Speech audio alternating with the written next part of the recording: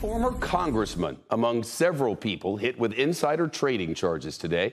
Prosecutors and other federal officials unveiled the indictments in New York. They accused the defendants of making millions of dollars off the transactions. While the specifics of the individual cases may vary, they all have one thing in common. They all involve people whose greed led them to make trades in our financial markets based on material, non-public information. Republican Representative Steve Buyer left Congress 11 years ago. He later became a consultant. And prosecutors allege that in 2018 and 19, he used insider information from that job to make trades.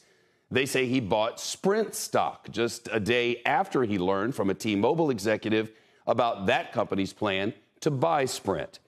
Prosecutors accused the former congressman of using accounts owned or ones co-owned by his wife, his son, his cousin, even his former mistress.